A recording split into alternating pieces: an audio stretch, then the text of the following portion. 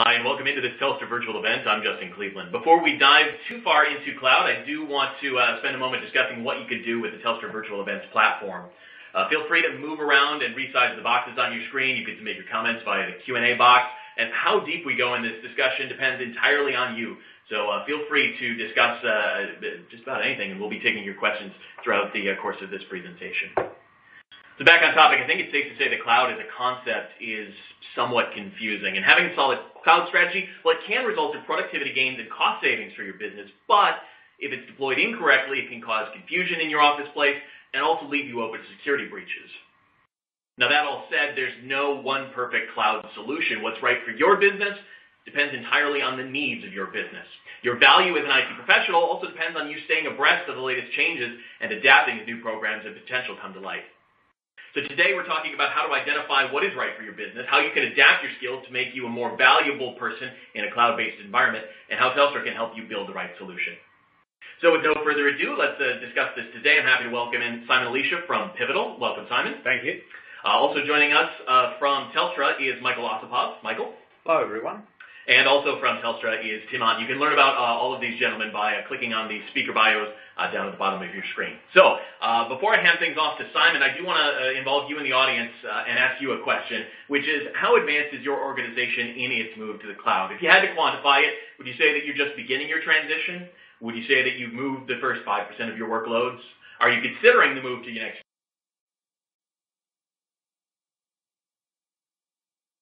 15%, or are you in the process of moving that next 15%?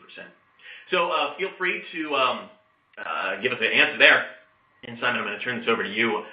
When you're working with a variety of businesses, and even in your own business, are you seeing a general move to cloud? Are people more comfortable with the concept of cloud now than they've been in the past? Yeah, certainly. I think over the last few years, we've seen a big evolution in market acceptance and comfort with the concept of cloud, the benefits of cloud, etc. As with many IT changes and trends and transformations that take place, there's a period of time of adaptation and understanding. And certainly we went through probably 2011, 2012, a big period of education and understanding. And in the last couple of years, we've started to see adoption at a rapid pace. This is actually great news from our audience, is that they are 61.5% are moving the next 15% of workload. So they are fairly advanced in terms of our audience. So that's great to know. Not saying we're going to exclude you, those of you who are in the beginning stages of your transition, but it's good to know where a variety of our audience are. So let's talk about the skill set that we need to adapt in modern cloud, because it was easy in the past. I knew how to solder. Therefore, I'm good enough. I can take care of everything. But even fixing a computer these days is not enough. Yeah, exactly. It's a significant change to the skill sets that people need to have. And one of the things I often talk to IT professionals about is challenging their thought process around how they do things and the speed at which they do things. One of the key things that we're seeing from modern IT is the ability to move exceptionally quickly. Gone are the days of the 6-month, 12-month project. People want instant gratification. It's part of a generational change, it's part of technology change, it's part of what we're used to from consumer-based services that we deal with all the time. So as a professional, you need to give yourself the tools to do that. In many cases, that's reorienting away from maybe some of the more traditional hardware-oriented skills to more software-based skills. Certainly in Australia, we're seeing the resurgence of the developer as an important asset to organisations. We've sort of come out of that offshoring trend that we had back into onshoring. From an infrastructure perspective, the infrastructure folks I see being really successful are the ones who are adopting infrastructure as code, who are leveraging platforms, who are learning how to develop systems themselves, who are building dynamic tool chains that can get things happening faster. And when I mean happening faster, I mean being able to release products to their customers every day, to be able to increase little changes every day, to be able to move more quickly in the IT department every day. And one of my colleagues in the US often says, there's not many CEOs these days who stand up and say, great job this year, team, you installed more servers than last year.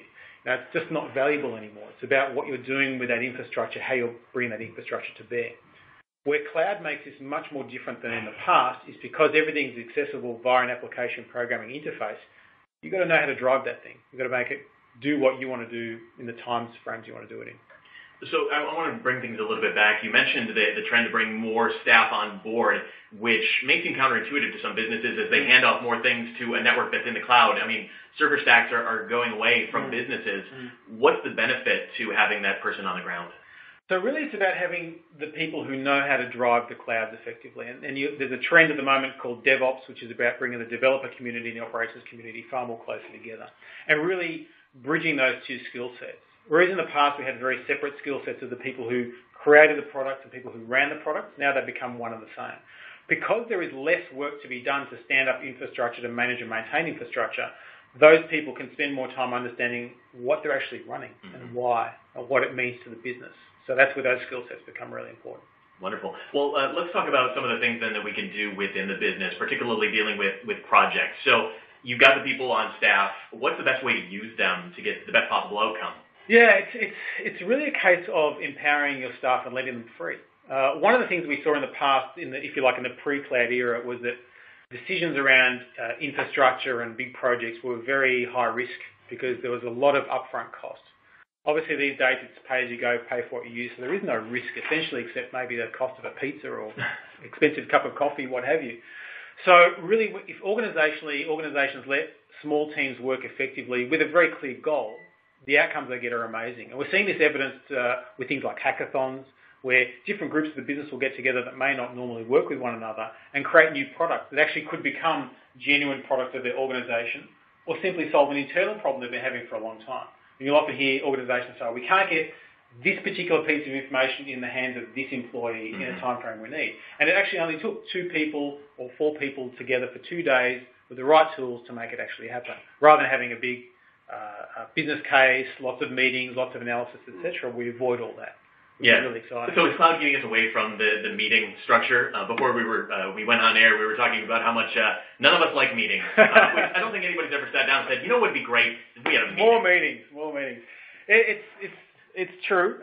One of the things I've often liked to do in my own cloud heritage is when I've gone into a meeting with a customer, we're talking about a particular outcome they're trying to get, is I'll actually have sufficient automation ready to go to actually kick it off at the start of the conversation. So that by the end of the conversation, the outcome we were just talking about already exists. And it's sort of like a mind-blown situation because what used to take weeks, months, lots of cycles is not hard anymore. So which means you don't have to put the effort into that decision-making, which means you have less meetings, which is obviously a good thing, and you actually just get outcomes, which is what you're looking for. Yeah. So let's talk about the infrastructure issues. What do we need to have in place in our businesses in order to take advantage of the technologies that are out there? Yeah, so one of the challenges I see, look, there are many challenges that have to be faced, but one of the key ones I see is organisations trying to make a dramatic shift in the way they're operating, but not paying any attention to the tooling or platforms that they have in place. So, you can't make change if you don't make change. So if you say, guess what, we're going to start delivering new versions of our product once a week, we're going to have a team of 20 developers, we're going to be doing showcases every second week, but you still have to go through the same change control, it still takes 6 weeks to do a change to the firewall, and you can't have any automation tools. You're doomed to failure. It will not work. It starts with actually looking at your environment saying, I need the appropriate platform to deploy applications to empower my development team, to help my operations team to be more efficient. It's really interesting. I remember hearing about Facebook. One of the things they do with their new employees is they focus them on deploying code on their first day. They want them to be actioning what they're doing. And they can only do this because the best developers at organizations like that work on the platform, not on the actual functions, which is really interesting. Yeah, fascinating. So it seems like we're in a point where we want to give businesses the ability to scale quickly. The problem I think a lot of people are worried about is buying too much. They're buying more capacity than they necessarily need, and that's great for future-proofing. But how do we balance that out? Yeah, so there's 2 parts to that. One is we talk a lot to people about building scalable systems, distributed systems using good technologies and good methodologies. And one of the things we certainly do at Pivotal is we take an opinionated view and we say, here's how you need to deploy your application. Here's how it should be built. Here's how it should be run. So it can grow when it needs to. But on day one, it could be very small. And because we're leveraging cloud, we're leveraging an elastic resource. We know it can grow when we need to if we build it the right way up front. What the problems of the past have been is because we're using a very much a vertically scaled model, a monolithic model, where we've said, well, you need to figure out the biggest box you're ever going to possibly need, and if you get beyond that box, you're out of luck. We're not working that world anymore. So there's a few design patterns that have changed. And again, having a very opinionated platform to drive in that direction actually helps get you to the outcome really quick. Yeah.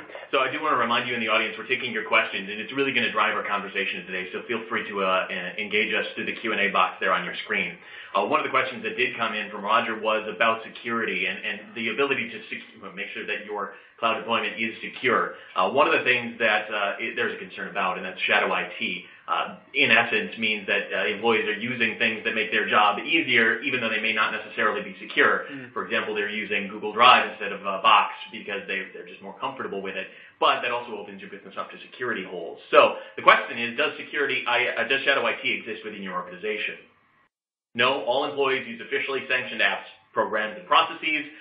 We're running a two-speed IT department, so mostly official, but a little bit of people doing things on their side.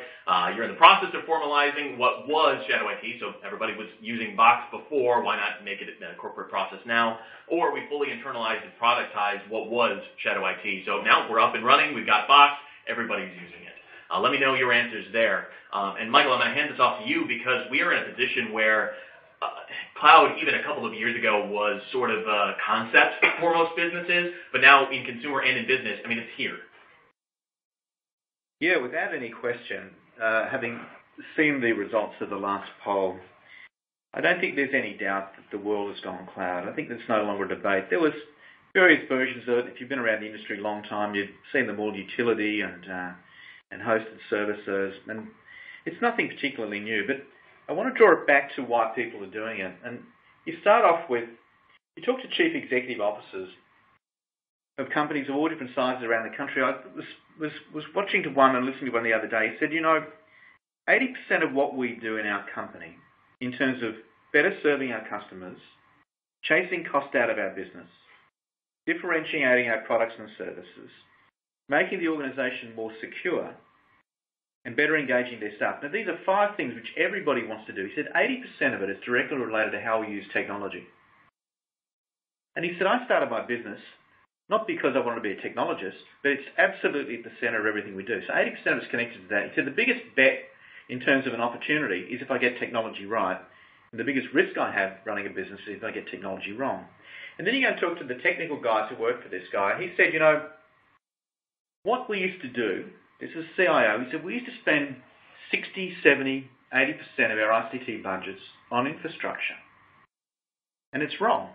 We have to work out a way of inverting it to spend 20, 30, 40% on infrastructure, unlock all that value in capital which we used to spend building ourselves servers and running data environments and running our software. We have to take all that money, unlock it to drive innovation and to move it closer to the customer. And so for them, they can see this as a fundamentally different way of doing things. And the CIO went on to say, we're doing deployments of new application functionality in 45-day increments as opposed to once a year or twice a year. And he said that now we can take an idea which would take, in the old days, maybe $1 million to evaluate to see whether it makes sense, and then a build time of 18 months at a cash burn of about $1 million per month. So think about the math on that. That's the best part of 20 million, the best part of 18 months in the product and the offering, the apps in the market. He said today, that same thing, because we've re-platformed to a hosted environment, we use the best of whatever we require when we need it. So today, that same process, 90 days to test the idea, and we're in the market at a cost of $10,000. And so that's the dramatic change which has taken place. And if you think, that's all good for big companies, that's not necessarily where the game's at. When you look at taking software as a service and you look at our 1.1 million small, medium customers, many of whom have dialed in today, I look at the way they use software as a service. The first 100,000 customers to take Microsoft products from us as a hosted service, as a cloud offering, took 3 years and 3 months, 39 months. The second 100,000 came up in 15 months. The third 100,000 came up in 9 months. The fourth 100,000 came up in 5 months. But more importantly, look at how many people come to cloud and leave. And you know what the dropout rate is, everyone? It's 2%, which means once you're in, you're in. And the thing is, if you say, I'm not sure I'm ready for it, I'm not really sure I'm going to get from here to there, the problem is, if you're slow to move, and one of your competitors does, they're going to have a better cost base. And if they've got a better mousetrap, it puts your organisation under duress to play catch-up. And so if anything, what we're hearing from the clients I speak to, and I see a whole range right across the marketplace, is how can I accelerate the deployment? And how can I do it in a way in which it is more secure? The question about security is really interesting. Anyone who tells you cloud's not secure is crazy. It's more robust, more secure than you would ever build for yourself. But I think it's a very rapidly evolved marketplace. But in my mind, it's a commercial discussion as much as a technical discussion. It's unlocking value to move closer to your customers, to create innovation, which would previously have been spent running a commoditised product, which really is a waste of time and effort. That's actually, I think, a very fascinating point. We'll jump back to the poll here just very quickly. It looks like most of our respondents are at least aware of the shadow IT. If you don't call it a problem, they're at least aware of shadow IT. When you say people are jumping in with a very low dropout rate, you might want to get up to speed and use Dropbox because, you know what, that's how you share pictures of your kids. But find out once you've deployed it in your business, it's not the proper business solution. That means that you at least understand the processes that are in place and can find something that is more appropriate. And there are trials and errors within cloud. It's not like it's going to be up and running day one and it's going to be the perfect solution. It's also helping you to identify gaps that you have in your own environment. So I always tell CIOs that shadow IT is the biggest gift they've got. Because it's showing all the areas that they should be developing in, they've got opportunities to improve. Because people don't do things for fun. They do things because they're trying to solve a problem. Right. And the file sharing one is a very common one. It was always hard to share files in organisations. Now there's 30, 40 different ways to do it. Now you can choose the one that suits your organisation from the vendor of your choice. Exactly. You go and look at governments who are fascinated with security. Some of the biggest users of Dropbox work in government agencies. Why? Because they can't share information. And then once the agency has this pointed out to them and say, well, that's not part of our policy. But the point about it is the policy sometimes doesn't catch up with what you actually need to deliver as a business, whether it's in government or whether it's in a private enterprise. And so the public, the consumer who comes to work for you is more enabled than ever before, and they're going to come in and do this because they need it to be able to perform their role. So it's up to the IT folks inside companies to get out of the way and enable their staff to perform their duties in a responsible, effective, quick fashion. And you take security and treat it as just another managerial function. You can build a model around it to support it, and you navigate your way through it as opposed to saying, absolutely we'll never do it because it's just too difficult, too slow. Yeah. And it's unreasonable in today's market. Yeah. I have a question came in from Travis, which I think might be appropriate for you, Tim, though everybody's more than welcome to jump in on this. He asked a question about cloud-native built applications. He says that a lot of enterprise applications aren't necessarily cloud-native. So what do you think about the future of applications? Are we going to see a lot more develop in this space? Look, there's a lot of the legacy applications from the big vendors that are not moving. And that's, I think, indicative of how some of the participants in the market are still struggling to change from existing delivery and commercial models to the new reality of cloud, where it's consumption, scalable, pay and receive it when you want it, not pay in advance and take the risk. And it does talk a bit to the way that these companies need to evolve. So I think we will not necessarily see a whole re-architecture of these applications because it's immensely expensive and does require a lot of work from these vendors. What we're likely to see is them to start to build the SaaS-like application. We're already seeing Oracle and others deliver software as a service.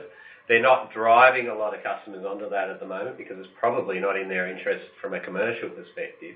But inevitably, despite them being slow to adapt, they're going to need to adapt to the new realities of cloud. Well, I know some signs, but it needs to happen more quickly, and these companies are not going to be relevant if they don't do it. Well, I know there was a big pushback against Microsoft when they went Office 365, largely because for the previous 20 years, I bought my copy of Office, I had the disk, and it was mine. So think about your laptop that you have there in front of you. Who were they disrupting? They were disrupting themselves, but Microsoft were happy to do that. Their biggest disruption was their channel partner. Who was their channel partner? It's HP, Toshiba, or any other OEM manufacturer that bundled the OS, that bundled the Office, bundled all of those applications onto the hardware and sold it. That was an easy path for Microsoft, but of course they've got to change. So everyone along through this value chain has to be prepared to be disrupted, not only the end user. The end users are the one driving disruption. We talk a lot, and I think Michael and Simon made a really good point about this is the demand in many cases is in shadow IT is being driven not by the line of business, which is, to be honest, what a lot of times providers like us talk about, dealing with the demands of the line of business rather than IT. It's actually being driven by the end user.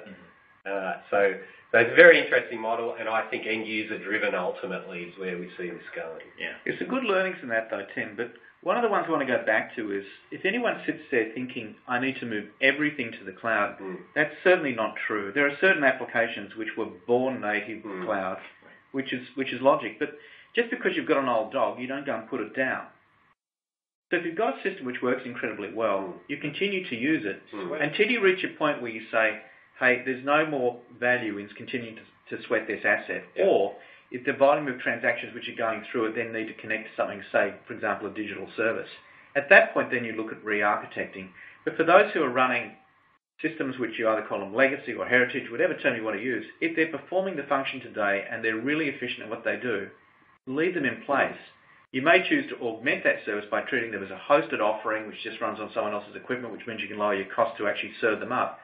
But the idea that you have to replace absolutely everything is not the case today. And we're seeing that throughout all industries, all marketplaces. Yeah. That's a good point, because where Telstra talks about hybrid, it's not about hybrid cloud, it's about hybrid IT. So as Michael said, it makes sense to move to cloud where you get the benefits of cloud, so scalability and the consumption model. If you're already invested and deployed and you have a fairly stable environment, you may find not only are you not getting possibly the service and performance you need from moving to the cloud, but you may pay higher costs, and there's higher costs for the variability offered by cloud.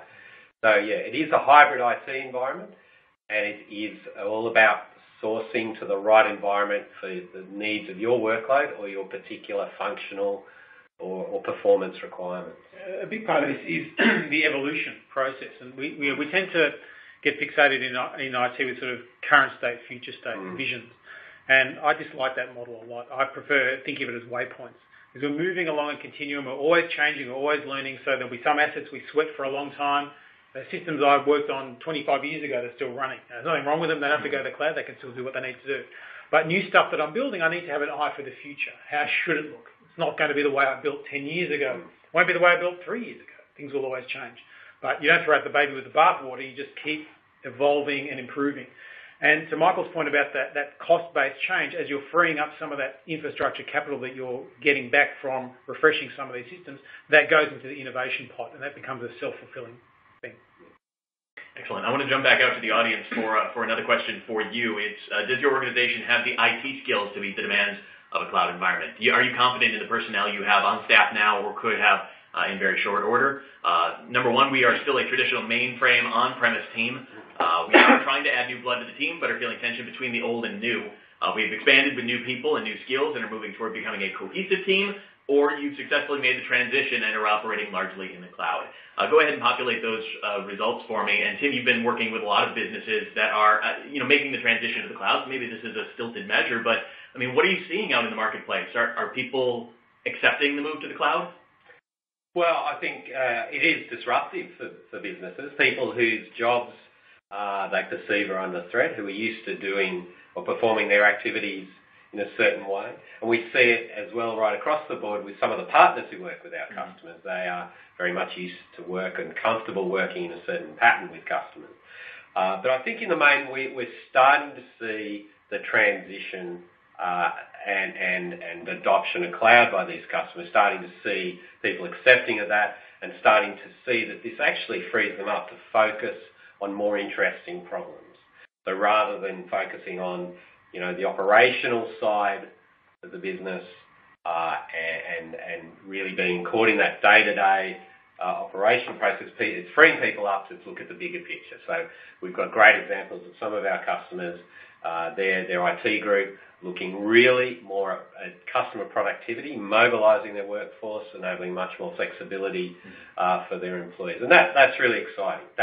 They perceive and they do get a lot more value out of enabling that, changing the way people work, changing the way people's lives work. We see people, users in our customers, getting their lives back, getting more free time back, and that's of high value to these people. Yeah. And on the partner side, they're getting access to more interesting problems within their customer base too. So the ability to look deeper into their customers' business processes, looking deeper into their customers' customers, and working with their customers to see how they can drive value. So we're starting to really see that move to, I guess, a higher level engagement with customers and with internal users from the traditional delivery of people who deliver IT services. Yeah. So in the results of our poll, about half of our audience have made the successful transition, which is great, but about half are also still struggling with it and are moving toward that goal, which is excellent. So do you think that's going to be a generational thing, that in just 10 years we'll have all adopted the cloud and that'll just be standard operating procedure? But I don't think the word cloud will exist in 10 years. Really? It'll just be another service delivery mechanism. I think what we're seeing is cloud is based around, we spend a lot of time talking about technology. What we should be talking about is those things that Michael and Simon talked about before, was the innovation cycle, the consumption model, and the fact that we're being freed from the constraints that large budgeted, long time delivery projects have placed on innovation in business.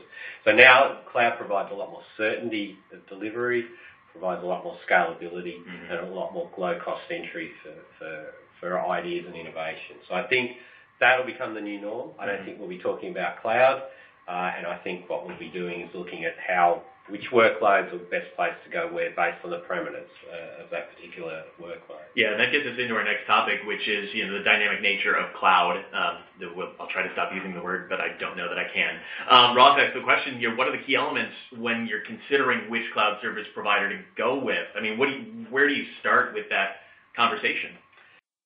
Yeah, I think that's a very good question. So I think the important thing to think about is what your particular requirements are and what workloads and applications you're running in your business, and who can deliver those,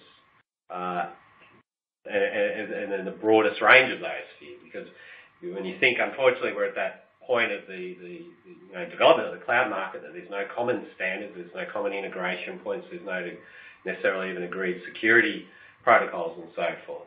So really it's about trying to find the person who best lines up with your particular needs now and into the future. And, when we look at cloud from Telstra's perspective, most customers, around 90% of customers, have a hybrid or multi-cloud environment as their target architecture. So, that's quite compelling reason to maybe not pick one cloud provider, because most customers realize that they're going to have a mix of on-prem and cloud. They're going to have a mix of SaaS and IaaS. They're going to have a mix of different vendors. So really looking at a provider, perhaps not looking at a cloud provider necessarily, but someone who can help you bring all of that together is important. Yeah, I think it's important also to recognise that the relationship you have with your cloud provider is different to some of the previous relationships with infrastructure providers, which tended to be multi-year, multi-million-dollar long-term commitments. In this case, not a marriage, it's a dating.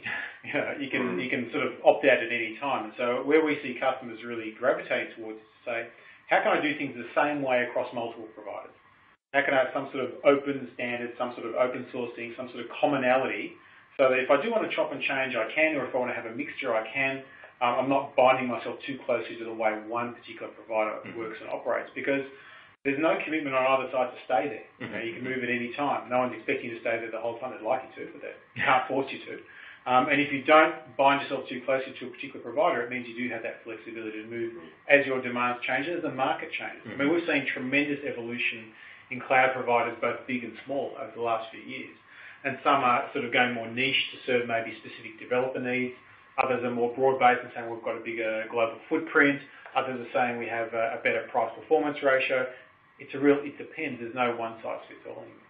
Yeah, and part of that, I think, is the infrastructure and the nature of the infrastructure, which is why we're so excited for NBN, because it's going to give us the ability to do a lot more. Do you see that playing a role, and I guess that's for anyone, saving the NBN or higher speeds across Australia playing a role in development in business?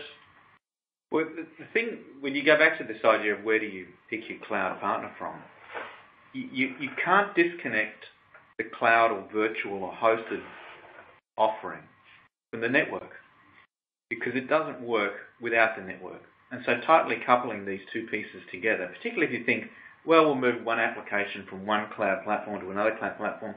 The second you do that, you then have to go and touch the network. So when you tightly integrate them together, that's critically important. NBN is another fantastic piece of infrastructure, but really what you don't want to be doing as a customer is going out and saying, I'm going to move from that cloud platform to this cloud platform because it's more efficient, I'll save a few dollars, or it's got a bit of performance set of characteristics, and then have to go out and talk to the network provider underneath that to say, I need to change the characteristics of my network, it just creates this extra level of complication for really no upside. Now, what NBN does, it provides great new infrastructure, which means for many smaller organisations the opportunity to conduct their work from wherever they choose to conduct it from, whether it's in their office, whether it's on the road, or whether it's from home, is profoundly interesting. And the consumers that you'll be serving, they don't really care whether or not you're on the road. They don't care whether you're actually working from home. They don't care whether you're in that state necessarily. What they want to get is some kind of an outcome. And so what better infrastructure will provide is, again, this virtualization proposition. You can deliver the services from where you want to. But if you couple together cloud and you couple together the network, it actually takes one level of complication out, which is unique. And also, if there's a demand for more capacity in your cloud environment, the network should automatically evolve to provide that to you, as opposed to you saying, I need more infrastructure in the cloud world, I've got to go and boost my network. The second you're doing that, you're defeating the whole purpose of going to this virtual world. Yeah. And so there are some really big reasons to partner up with someone that does it naturally. And if you think about it intellectually, a telco in premise is a cloud. It's always worked that way. The telephone, all the clever action takes place inside the network, and all you're getting as a person sitting there making a phone call is an application which is making a voice telephone call. How the network operates is academic. And that's why telcos are good at that kind of thing. They're really good at delivering that type of managed type service. And that's that, common offering or brokered offering, call it whatever you want to, but that provides you with some significant advantages in how you will actually deploy it and manage it and operate it inside your organisation.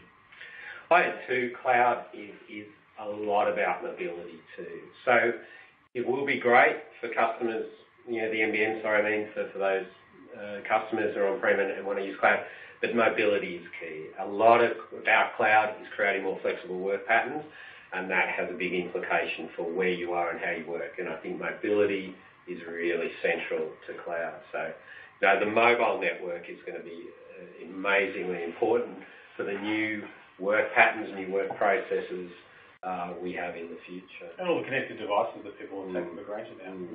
I think for many people, they get better performance from their 4G phone than they get from their home phone. But you follow that logic through. So I'm actually performing company business, and I might be using my tablet to do that. Now, I fundamentally have to make sure that that wireless device conforms to all the standards as my desktop computer would. So you need to have a security model which is built so that if it goes missing or it's stolen or I lose it, no sensitive corporate data goes. How do those corporate services get delivered? Those mobile security services, they're hosted offerings. They're just another cloud application. And so the point is you can now redeploy your workforce to reflect the nature of how your company actually functions, but still hand on heart say it's secure, it's robust. If a device goes missing, we can recover it quickly and we're not exposed in any way, shape or form. And again, it's the same kind of model. It becomes a case of monkey see, monkey do it. That's how the offering is provided by one of your competitors. The natural players you'll need to keep up. And if you just look at what's been happening for those who are listening to this call, Sydney's just suffered from a massive series of rainstorms which are taking place. So all the insurance assessors are out there at the moment visiting properties which have had water damage or trees falling down. You couldn't do that job today without a tablet. You couldn't do that job without taking photographs. You couldn't do that job any other way. And how is it being delivered to them? It's all a hosted offering. And I can't think of a single company that I go and interact with which says, no, mobility has got absolutely no relevance to it. It's just kind of how it is. And so if you don't get your skill set to that point, you will actually wind up with a whole bunch of folks working for you with obsolete skills. And companies that employ people have got a duty of care for their employees, I think, to make sure they always have, services and skills which are actually useful in the market. And so if you say, I'm not coming to the world of virtual and hosting, effectively you're sort of just winding up being someone who says, I'm going to knit my own clothes. So we're seeing a lot of that now is staff coming into companies, looking around, seeing they don't have the right tool sets or aren't using the right applications and services, and they're out again because they don't want to work like that. In that environment. They want to work with the latest modern tool sets that makes it easy and, in fact, more enjoyable to come to work. And so it's interesting how that's flipped, isn't it, over the, if you go back 20 years, the enterprise IT was well ahead of consumer IT.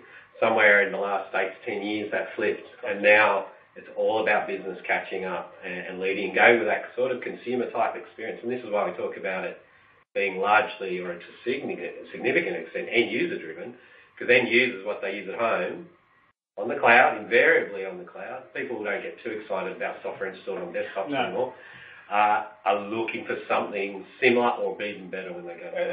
You're right, the consumer experience is something that's driven the adoption of cloud really heavily, because again, traditional IT had a very fixed constituents they were working towards. Let's use the insurance assessor example, because it's a great one. I know I've got a company, I've got 20,000 insurance assessors, that's how much capacity I need to have. Now, I was involved in a car accident on the weekend. I went online and logged my case with the photos and everything completely online because the call centre is swamped by all the flooding at the moment. So I'm a user of their system. Now, in a traditional environment, that would have broken because, we can't have 500,000 people logging into our system. And the security model's broken. Exactly. The scalable model, etc. None of that would work. But instead, I'm doing it myself. I'm saving that insurance company money because they're not having to allocate a call centre person to do it. I've got a better customer experience because I'm not on hold for an hour waiting. But the system has to be built such that it's capable of doing that. I can tell you as a consumer, if I'd logged onto that system and said, I'm down, I'm overloaded, etc., I would be finding a new provider because that's not good enough for me anymore. It's that easy to switch. Yeah. But they're able to be in that place because they've evolved their IT away from where it was 5 years ago. But it's more important that the consumer is not comparing insurance company to insurance company. The consumer is comparing best customer service to whoever they're talking to. So if you're a council or a bank or a telco or a smaller organisation, the same kind of mindset is, why can't my hairdresser actually let me book an appointment myself? Why can't I see who's available and do it? Because I can do that with these range of other things. And so the hosting virtual world actually has tremendous value for smaller organisations. And the really neat thing is, rather than have to build it all where it would have cost you all this overhead and resources and time, now you just take a piece of it. It's just a scale play. And the bigger the scale, the cheaper the outcome you wind up getting. But the expectation will be all consumers will expect the same type of services from all different providers. Correct. Yeah.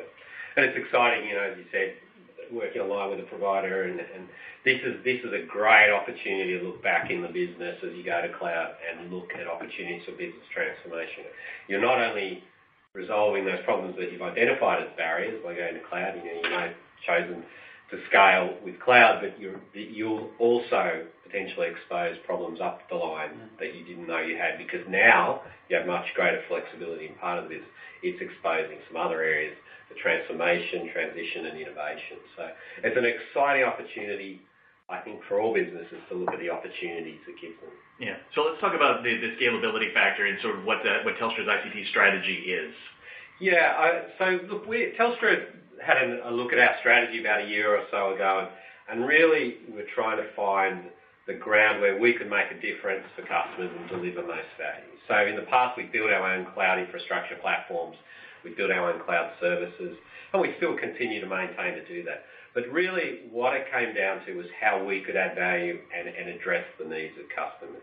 So when we looked at our customers, they wanted to use a range of different cloud services from different providers. So as I said before, about 80 to 90% of customers tell us that their target architecture, if you like, is to use multiple services. We also knew that customers didn't want lock-in, so they wanted freedom to move between providers if necessary. They were looking for performance and security out of the cloud services that they were using, and that they wanted an easy way to manage this, and also to take control of shadow IT. So really, we looked at that and we built our value proposition around those core things. So offering a choice of solutions and the ability to move between clouds, a choice of solutions being cloud services plus physical services, if you like, but those services that you already have under your desk or in your data center to be able to support those. We have all of this integrated into our network and security infrastructure. So as Michael was talking about, putting the same service delivery capability or the same flexibility into the network as we've become used to in cloud. So having a software-driven network that can scale up and down and be purchased on an on-demand model, and having those responsive to one another. So the cloud or the IT infrastructure can call up more network infrastructure if it requires it, and do that without a person getting in the way, and just do it for the time when it's required. So we're never impacting the end user experience. We're scaling those things in sync. And at the same time, the network can provide a feedback loop into the infrastructure, also to really to enable security parameters, end user performance, and so forth. And the last one is all about putting this under a single service management layer. So enabling customers one spot where they can go and purchase, provision, and manage services. So they're not having to drop into a lot of different provider portals with different user experiences, with different technology and user interface types. So really trying to make it simple. And this is where we think logically Telstra fits in. Delivering over the network, connecting up lots of different providers, and bringing it all together in a way that it's easy for people to use. Yeah, I think ultimately we don't care. We just want the best, and we want it to work, and I don't want to have to think about it. That's right. So to that end, we sign deals with Cisco and VMware and IBM, and there's others on the way on the infrastructure side. We've been operating our software as a service aggregation platform for quite some time, delivering Microsoft, Semantic, McAfee, and other services. So it's really about bringing it all together in one place, providing customers a single point of contact and making it simple. It's funny, we first talked about the apps marketplace, about 6 months ago, and I initially bristled thinking, well, I've got my app store, that's good enough, I can find out whatever I need, and have since become a convert to the apps marketplace because it's exactly the ones I need, it's exactly the same ones that my colleagues are using. We have very easy collaboration. I don't have to hunt for which Cisco Jabber app is the one that I want. I know exactly which one that I want. And I have become a convert to that because it just takes that stress away from the rest of my life. I can just go in and do what I need to do. Yeah, so we spend a lot of time looking at the processes that our customers are using cloud services for, and really trying to put together, the best 2 or perhaps 3 providers in that space. So, as you say, the email, security, the box, collaboration, DocuSign, trying to bring that all together in one space, and over time starting to link these together so that there's data interoperability between them. So at the moment, it's very easy to access. You've got single sign-on, single bill, single support line for this, which we think is really important. A lot of these services you can only receive email support for. We're very focused on providing the sort of same level of Telstra support that you get for our other products as you do for these software as a service or in other cloud products that perhaps you don't receive natively from the provider. So we're really trying to provide business with a good level of support, the sort of support they're used to from Telstra. Yeah, see, that's the thing. Self-service is nice to a point, but I also want somebody to call up and say, what should I be doing? That's right, yeah. So, it's very hard to get in touch with a cloud provider when they're overseas. The only methodology is email. If you've got an urgent problem, how do you escalate? How do you get an immediate response? With Telstra, we give you the ability to call us. Excellent. I do have one final question for you out there in the audience. As IT leaders, do you feel you sufficiently understood or you have a sufficient understanding and the expertise needed to drive IT strategy in a cloud environment? You're not confident and you don't know who can help you, which means you weren't just listening to Tim. I know enough to be dangerous, but still want to deepen my understanding. I've got the expertise, but it would be great to have a partner who can back it up, or you're fully confident in your cloud strategy and you feel like you can work it. So that is, we want to hear that from you. Now, Michael, you were mentioning how you worked with a variety of companies that are fairly confident or have been happy with their move to the cloud. But what about personnel? Are you seeing that they are, in terms of personnel, confident for what's going to happen in the next 5 years? Well, again, if you go back a little bit, there was, particularly in government, there was a great reluctance to anything in a hosted way. And they said, we can't do that because it won't be up to our level of security, and so it's going to be a risk. But they've come around and they've worked out that we can manage risk. It's just another management consideration which you need to put in place. But if you don't develop a healthy cloud environment and you don't have people working for you who are au fait with the latest tools, firstly, attracting people to come work for you if you're not using them is going to be hard, as Tim points out. Secondly, you'll actually wind up with a bunch of folks who really have got very limited skills in terms of getting a job somewhere else. And if we don't develop a healthy cloud environment in this country, what it will mean is that all these jobs are going to go overseas. Now, no one really wants that as a great outcome either. I mean, in all honesty, we look at the contact centre marketplace in Australia, nearly 300,000 people, and it's going to change incredibly rapidly. And we're already seeing a lot of roles have been moved overseas, and into the future it'll become more of a self-serve and a hosted marketplace. So we can say we don't want to go to that world. But the truth is, we don't have a lot of choice in it. And so it's a case where whether it's a good idea or a bad idea, it simply is the way it is. And so for customers, when their employees and the expectations of serving their the people that they serve, their consumers, their stakeholders, they need an environment which actually operates in this kind of fashion. So it'll be a necessary play to move into this. What I think is interesting is there's still an appetite for most of our customers to work out how they can move more quickly. I don't think there's an example of a company that I've seen in the last year that hasn't got some cloud functionality inside it. But the way in which they've got benefit from it, you can see because they don't leave it once they've moved there. And now the challenge will be how can they accelerate that deployment. And it's still a step to go from, it's a great idea, I get the commercials, I get the flexibility, I get the agility, I get all the nice things it provides for me, but actually saying, I come in there and I've got all this bunch of servers and I've got to be able to move it. But the key is to start and to develop, we think, a program to say, at the moment in our business, we have a series of things which we're really good at, which work really well, some things which are maybe not quite so good, and we have some big prizes if we can improve them. So identify where the prizes are, focus on those ones, and then accelerate the way in which you go to deploy them. And it might be a series of steps to get there. It might be, well, we've got an upgrade required to a bunch of servers, and we don't want to put the capital into that, so why don't I actually move that into a hosted environment? So it's my equipment now moving into a faster environment. That's good. And then maybe later on I'll turn it into a native cloud application, but you do it at your speed and as per the nature of your organisation. So your company still does whatever it does, whether it's cutting people's hair or providing bank services or fixing broken cars when they get smashed up. That's what companies are good at doing. And the technology should enable them to get to that place as quickly as possible. And the key thing, of course, then is to create staff environments so they're engaged and they enable you to be efficient, they enable you to respond to the needs of your customers into the future, to be agile, to be innovative, and to unlock the full potential of your organisations. Quite honestly, for anyone who's listening in who works for a company today, if you said to yourself, if you were redesigning and starting from scratch, would you build it the same way? I suspect almost everyone listening would say, no, I wouldn't do the same thing. Or ask the question another way, what if Google set up the same type of business? Would they build it the same way? And people say, no, they wouldn't. So if you know that, what's preventing you from moving? And the key to it is to move into this, not in a revolution, because that winds up being very bloody and people lose arms and limbs. Not everyone goes happy, but if you're evolving into this at the speed of a Galapagos Island tortoise, it's too slow because the market is evolving too rapidly. And think about your own consumer behaviour.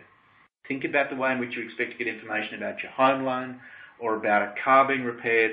We want it live, we want it now. And then you look at your own business and say, do I actually man up and deliver the same way? Exactly. And so that's where you've got to get your game to. So the idea is that partners give you the speed. If you try to do it yourself, you'll never get there. So use partners to get you a leg up. It's a classic standing on the shoulders of giants. One of the big dangers of sort of saying, well, I'm going to reinvent everything I'm going to do and I'm going to build it myself. That's going to get thrown away or come across pretty quickly. And that's why we see, certainly Pivotal, we see people saying, I need a platform to do this that I don't have to think about, that someone else has built for me, that I can then leverage and do stuff on top of that. Right. Get me going quickly, get me going in a reliable way, in a future-proof way, in a cloud-agnostic way, and let me worry about building the stuff that matters to my business. Yeah. Whereas if you like, the sort of first generation go around has been, well, I've got to build this platform for myself, and then I've got to now go build something useful to the business. Again, business doesn't want to hear you about building platforms, they want to hear you about delivering value that you can get faster because you've got a platform. Just like Google has a platform, like Facebook has a platform, like LinkedIn has a platform.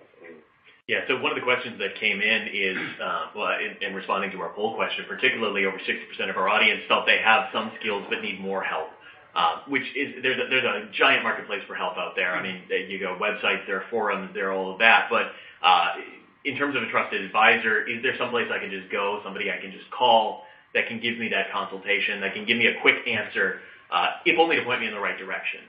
What's the best way to do that? Interesting question. It depends on the partners you have at the moment. It depends on the partners that you want to have in the future. So what I would suggest is, you're looking at your partner, you need to see a partner that is evolving their own business as much as they're trying to help customers evolve theirs. Yeah. So if you've got a partner, for example, who's very much au fait with the old way of doing things but maybe a bit afraid of the new way, they're not going to give you necessarily the information you need to get. If you've got a partner, though, who said, well, we've disrupted ourselves completely, and we're going to be going all to the cloud. We've got DevOps people, and we're familiar with Telstra Cloud, we're familiar with Amazon, we're familiar with all these other things. We can give you some informed decisions. They're the ones to go to. You want to see people who are walking the talk, not just saying, "Oh, me too, me too." Yeah, I think one of the things that's the best way to sell for somebody who's not sure about their business, and sell maybe the wrong term, but convince them that it's worth doing, is to just get them hands-on. I wasn't convinced about DocuSign until somebody sent me a contract, and I, walking home, was able to sign off on it and get it back, and by the next morning, everything was in place and in process, which was phenomenal. So where do we go to get these sorts of conversations about specifics, and to kind of get hands-on?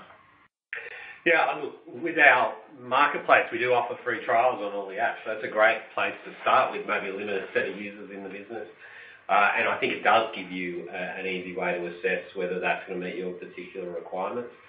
So that's on the Telstra apps marketplace.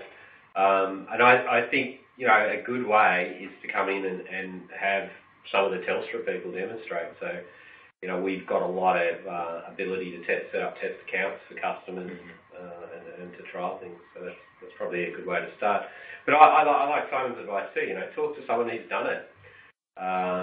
If your trusted advisor is telling you that maybe to hold off going to the cloud, it's not secure, it's not going to give you what you need, then I suggest that you probably want to look for a second opinion. Second opinion, exactly. So yeah, it's really seeing people who've done it, and you'll notice because they'll be doing business differently. They really will be. Yeah, which is a weird thing to say because even when we replaced processes 10, 15 years ago, the process was still the same. Now, even accelerating, you're skipping steps and coming at problems differently. Yeah, absolutely. So yeah, your example was a good one, the DocuSign one. I think in Telstra, one of the big shifts for us was, the people manager. They've now enabled a mobile app to do all leave and attendance records and approvals and that sort of thing. To be able to do that on the go is very much changing. It's not quite life changing, but it does change the way we work, and that's ultimately one of the key deliverables here is changing the way you work, changing the way you deal with customers, and being much more agile and responsive to how they want to deal with you. Not being constrained by your systems or processes. Yeah, that's actually one of those questions that came in earlier was dealing with the work-life balance aspect of things. And maybe, Michael, this is your area to take up is cloud going to have a positive or negative impact on our work-life balance? I'm able to, as I said, after hours, sign a DocuSign and take care of business. So is it going to be a good thing or a bad thing? Well, the good news with any wireless device, if anyone hasn't absorbed this yet, you can actually switch them off if you like. But this sort of idea of work-life balance is a puzzling one. We blurred the lines together today, and you can say it's a bad thing, but by the same token, you can say, well, at least I can keep an eye on what's taking place in the office. If you're running your own business, it's important. If you're running a large company and you have a storm and you're an insurance company, you can't sort of wait till the rain's finished or till the following day. So for many organisations, the way the consumer views them is, I need the service when I need the service, and the tool sets enable you to do that. Does it all have to be done where the computer tells the human what to do or alerts them to what to do? Most of that will become increasingly automated. In fact, if anyone's listening to this who does run a company today, if you're considering a new project, if you're thinking about it and you can't work out a way to automate it, I'd think very carefully about actually doing the project. Because the truth is all these things will continue to evolve and there's always a better idea. So is it a good thing or a bad thing? I think work will become increasingly fluid. It'll become increasingly individualized. The device I might choose to use is a tablet or an Android or an Apple. All that stuff in my mind is completely academic. If it will make you more productive to bring a bear to work, then go right ahead and do it. I think what you'll see is people will start to design their own jobs, not choose their own job, but you'll actually have people saying this is a way to optimize it and it'll come from within. Your customers will come into your business into the future, and once they do, in the example that Simon used where the customer actually does their own insurance claim, guess what? They're suddenly incredibly attached to you. That joins you together in a different way, and this is enabled by technology. Customers will become increasingly transparent, and companies will be increasingly transparent. If you're going to be transparent, you better be buff. So the market will continue to evolve very quickly, but is it a good thing or a bad thing? It's like when they say, let's ban guns, all it means is the sale of rope goes up. So it can be a good news story, but by the same token, you can use these things. So I would say it's a complicated thing. in that it's great, but if it's used in the wrong way, it can be a downside. But, again, if you're an optimistic kind of person, you see the advantages it brings for companies and for customers. It's got to be a good news kind of story. It's interesting. One of the trends I've seen locally of late is a small cohort of people for whom their mission in life is to get a job and then make themselves unnecessary in that job by automating it away. That's actually a core competency. It's actually a really saleable core competency. To go to an organisation and say, you need to hire me because I have this set of skills. I'm going to work for you for a year, maybe 2 years, and by the end of that period, you will not need me anymore because I've automated away everything I used to do. And I'll go do it somewhere else. Yeah. And that's the concept of designing your job and building an environment that's automated so that you don't need to be on call all the time, that just because you're reachable, you're getting phone calls all the time. If you're getting phone calls at night all the time, something is wrong. And just because you're contactable doesn't solve the problem that it's wrong. You avoid that from happening. Absolutely. It's not a technology issue. No, that's a business issue. But then it lets you focus on what's important. Exactly. But what it will wind up doing, I suspect, is actually provide better jobs for people as opposed to worse jobs for people. And what it will wind up doing, and the big comment about, my job skills will become obsolete into the future. Well, yeah, that's what's going to happen. But the type of skills which people are learning at university today are for jobs which don't presently have revealed themselves. They don't exist yet. And so if you work on the basis you need all that information, it's going to be too slow for you because you have to work out a way of dealing with the ambiguous. You have to deal with the fact that the consumer model is going to evolve and it might not come from your industry or your company. It might come from a different one altogether. And so again, it's being open-minded to do that and not locking yourself into any hard points which will restrict your ability to move at the speed at which you need to move. The example I used right at the beginning, where that company used to spend 18 months, $1 million a month cash burn, and then they release their offering. And today they do the same thing for $10,000 in 90 days. That's the graphic which we need to think about in our own minds. And in many cases, they don't do it themselves. They get a third party to say, you build it for me, and if I don't like it after 3 months, it's like taking the book back to the library and saying, I'll just get another book out because I don't like this one anymore. Yeah. So in our last minute, Tim, I'm going to turn it to you and say, the consultation aspect, the cloud aspect, and how do we find out more about what Telstra can offer and what Telstra is doing? Yeah, the best thing is to get in touch with your Telstra account executive, have a look at our websites. We talk a lot about the different services we offer, the different benefits they provide, and also what they can do for your business. There's some good case studies there. Or head into a Telstra Business Centre. They're business experts. They understand businesses and can advise you on the best technology for your needs. Excellent. Well, thank you very much for taking some time and joining us here today as we talk through some of the cloud ideas and progresses. Obviously, this is a work in progress. Even though we won't say cloud in a few years, we are going to continue to build on these ideas. So thank you to Tim Otten, Simon Alicia, and Michael Osipov for taking a few minutes joining us here today. And thank you as well. Survey is going to pop up in just a moment. Let us know how we did and what we could deep dive into in the future. I'm Justin Cleveland. This has been the Telstra Virtual Event.